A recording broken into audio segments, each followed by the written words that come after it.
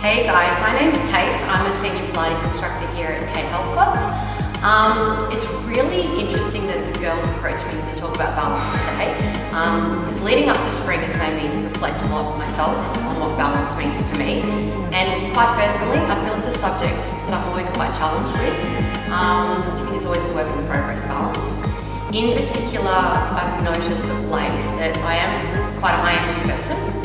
We all know that. And with that high energy, I'm always about trying to achieve and excel and better myself and continually grow, both professionally and personally. And with that, sometimes I think balance gets a little bit compromised.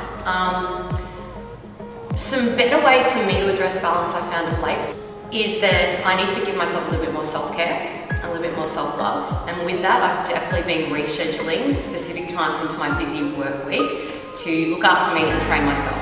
And that's been amazing both for my mind and body, and means that what I bring back into my workplace and into my friendships is a lot more balance. Something else I've been really focusing on is sleep. With a high energy job, to be balanced and to be a lot more, I guess, effective, you need sleep, and that's something I've totally come to value. The other big subject I'm always constantly battling within myself is finding a better workplace and personal balance.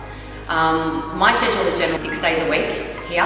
If I take 2 days off a week, maybe every 4 to 6 weeks, I think what I bring back to my professional life and my personal life is a whole lot more balance. I took Monday off this week and I feel amazing.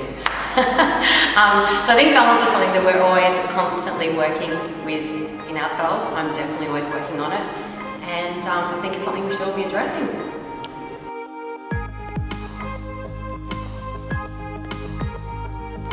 You look so cute.